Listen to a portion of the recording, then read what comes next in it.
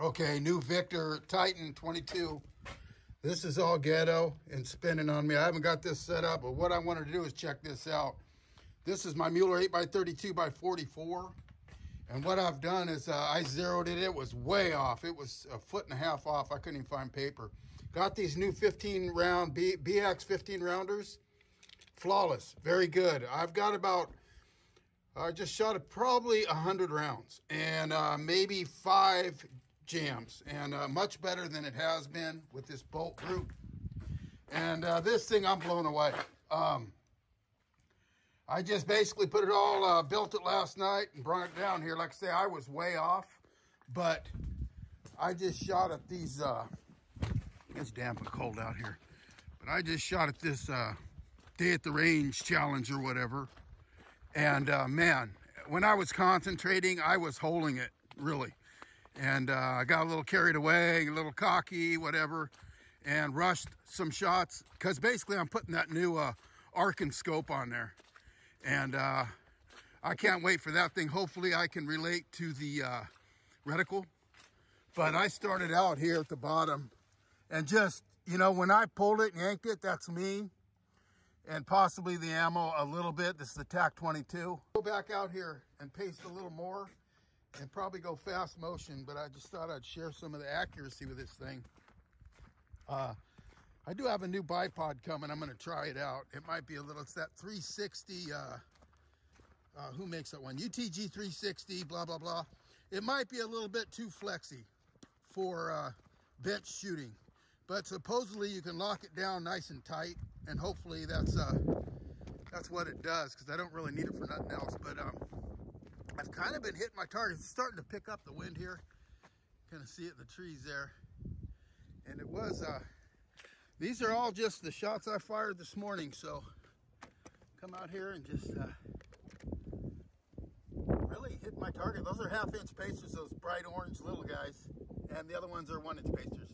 And I had some bright orange ones on the red. Kind of nailed at them, but like I say, it's starting to get windy, so it's floating. And I'm going to go fast motion and go at some of these 1/2-inch pasters. So let me paste them up real quick here.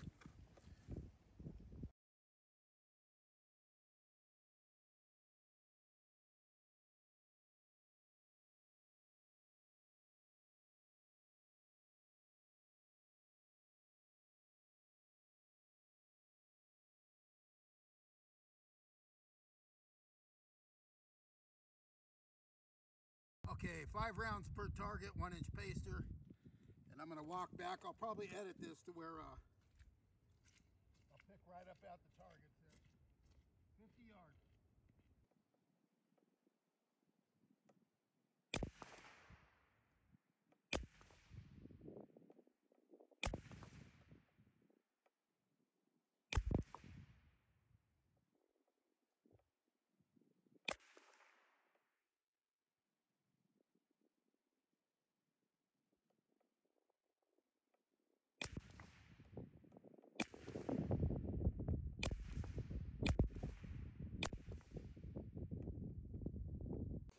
Okay, I want to do this little video. I've already unboxed everything and decided I better show this a little bit because there's a good heads up on this little bugger I got here. So, got my ARKEN scope. It's the SH4 Gen 2. And I'm doing this build here. I got a new Titan 22 stock by Victor. And this is some of the UTG stuff I've had in the past, and I know it's solid. I painted this. That's about 4 years old. Did some OD. This is a really solid stock. Very nice. So I know that's solid. And then I had these UTG, was it the UTG scope rings as well? They're the Accu-Sync ones. And I know they're solid. Very nice. This is the 30 millimeter, I believe. Okay, so with this ARKEN, of course, you got to go with the 34. And it's like, who's got 34 rings, right? So I did find some 34 rings, and they actually happen to be this same style. So I know it's solid already, so I figured I'd go with this as well. There's a heads up on this I'm going to have to show you here in a bit with the ARKEN scope if you go with this route. What comes with this, which is really cool, and you rarely see it, is an extra screw of each type. One for the mounting and one for the top mounting. So pretty darn cool, I will say. And that is the Accu-Scope ring system. And it comes with the torque as well, okay? So, get that off to the side there. And what else I got was this. I got this Recon, what is this? This is the Recon 360 TL. I ordered this thing and then I thought I did a mistake. I'm like, oh man, it's a 360, it's gonna be too wobbly. I want this for bench target. So I picked up this sucker and I'm really digging it. I was kind of bummed because when I was looking at videos after I ordered this thing, I was seeing a big flathead screw here and it looked really ghetto. And it did, it just looked funky. This one just got this UTG mount. So this particular model on this here, here's the packaging, sorry. There you go right there. And there is probably a number, that number right there is the one that's gonna be the one just like this. So if you're looking and you like the looks of this one, I will say it's very solid. What it comes with is, let's see here. I got this mount, but I'm actually getting the Victor Titan 22 mount. It's a little 3-inch one. I got it coming. And I've got some extra butt pads in the back, an extension, a couple extra ones, because I'm a taller guy, about 6 foot. But I do like, with the long eye relief on this ARKEN, I want to go with that. So I'm going to go with the rail, and I'll mount this directly onto the rail. So this is very solid too. I did pre-mount this and it is solid. I thought it was gonna be a little wobbly because of the 360, but it is sweet. And instead of that flathead screw, they got a nice insignia there. And I like this thing. And all their stuff I'm noticing lately is this rubberized kind of, like they got a coating on it. I'm an automotive painter by trade, semi-retired pretty much. And this has it too. It's a rubberized coating, which is very cool. It's soft, sound deadening a little bit with the rattle. You know, and good stuff. So I just want to give a heads up. I did have to do a little bit of an adjustment on this mount, and I'll show you here in a second what I had to do to get this thing to lay flush. Okay, so you can pick this up, but what I had to do is ream. I've reamed both sides now, just in case I want to flip it around, which I probably won't. But this little, you know, where they go in there and do the adjusting, or fill it, or however they do it, I had to actually ream that out a little bit on this. So just a heads up, I got it square now. And I will brush touch it now. Let me move this scope and I'll brush touch it real quick. Don't want to get any overspray on my scope. I just got some satin stuff I keep around the house. I'm doing this in my garage. Like I said, usually I got all this shit at work and all my stuff is literally at work. So it kind of sucks. And I got this little ghetto brush here. I'm just gonna put some paint on it, you know. A little bit of semi-gloss on there. Go about it like this. Little Fred Flintstone stuff. Caveman shit here. Pretty ghetto, but just to cover the metal. I'm gonna paint this OD green eventually. And I did both sides in case I want to mess with it. There you go, protected.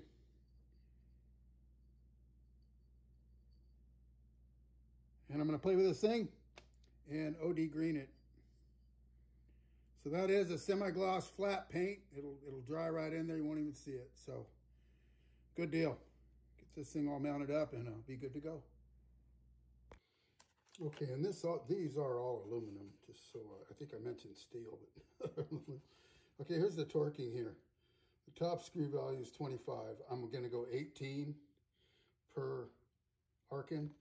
And then the side, there's 3 side ones, and they're the same size torques, and a 35-inch. So I'm probably going to go with 35 on that.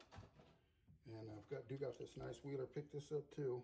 I wish I'd have got the click one. This is the digital one, and it's I'm figuring out, and it's noisy. Dogs hate it. But I'm going to set this and go with my 35 and then go with my top 18.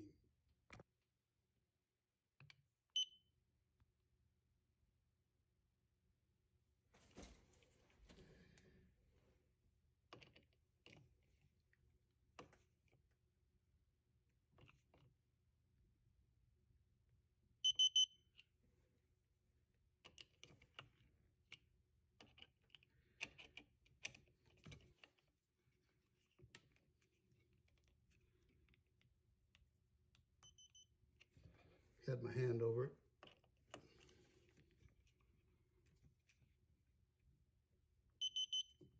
Okay, it's not 35. That wasn't over torqued. Honestly, I think by hand, I just go the old good and tight, but it's good, especially with these top ones is the crucial one. So I'm going to do this probably fast motion. And I'm going to wait for my Loctite. I'm going to play with this thing a little bit before I get it totally set. And I am, like I said, going to paint it OD green. So, okay, got all these just barely started. And what I like to do is I get this little gizzy here. It's my wife's fingernail sander thing. And a little level I got. And I put it right in the center. And I could, you know, buy a real one. But this works fine. It's worked me. I've done it like this for years. And mainly going to center the scope in the mounts. And then I'll center my bubble here.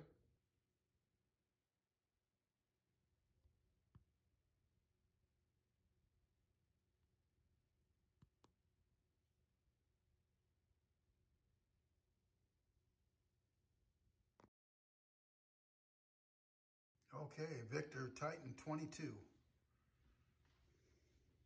My bipod on there. Got my mount. New scope. Have not played with this at all yet. Got my KIDD bolt scalloped in there, black. Got my charging handle. I got the KIDD spring kit. I got the standard in there right now. I find it's the best right now. My receiver has to be broken into this bolt, from what I'm understanding. It's a tough bolt, stout, and the receiver is soft, and it'll groove in just right. Got a one-stage trigger in there. It's about 1 pound and some crumbs, literally. I did get my universal cheek riser there, and I got that little pad on there. I got a pad coming, actually, a guy I'm going to do a review for him, and he's going to turn me to one of those, and I will be doing a review on that. Got some extensions coming for this, and a 3-inch Picatinny for this, and I'm going to do just a straight mount on the straight Picatinny. So got my cool little Cole Tac bag. Really like that too. That's going to make a huge difference. I haven't really tried it with this setup at all, so I should be pretty stable. I did zero this thing. I had a little bit of trouble. At 25 yards, I zeroed it here at the house with a laser bore sight. And the reticle, the lit reticle, I'm having a little bit of blurriness. So we'll see how that goes. I'm basically going to be at 50 yards with this thing. I will be putting it on other platforms, but for now it's my 22 LR bench. I'm going to wrap this video up. Got kind of long there. I was going to do a range time also, but I think I'll do a separate video on range time. I do have a couple more accessories coming to complete this thing, and I might wait to do the range time for that. But this funny looking little foam pad here, that's just a good line with my head. I couldn't get the big piece to stay on, but I do have a guy sending me a really nice foam pad, real thin foam pad that's going to fit their custom. And I'm going to do a review for them, and hopefully they'll kick butt, and people will like them and order them from the guy. He's got one for almost every model. I reached out to him, and he asked what kind of stock I had. I told him, and so he said he's going to go ahead and buy that universal piece and actually do a machined piece for that. So kind of looking forward to that as well. So I'll see you all at the range. Hope you enjoyed this video, and I'll do some accuracy report with this darn thing.